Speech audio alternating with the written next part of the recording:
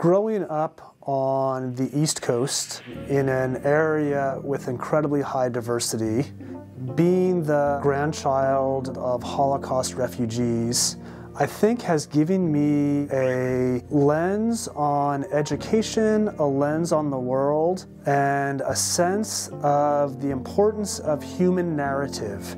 Every one of our students shows up to school here, each with their own story, and being able to tap into that and recognize how those histories shape how our students view and see the world makes the education here incredibly powerful.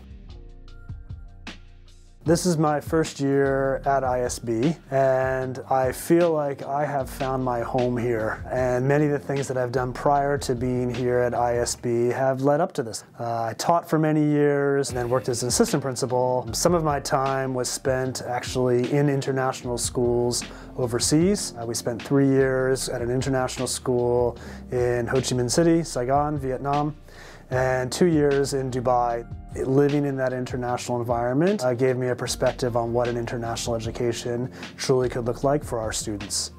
A part of an international education is recognizing the gifts that you carry and how you can give those gifts back to the world. And at ISB, we're trying to get to a place where each student feels that they can do that.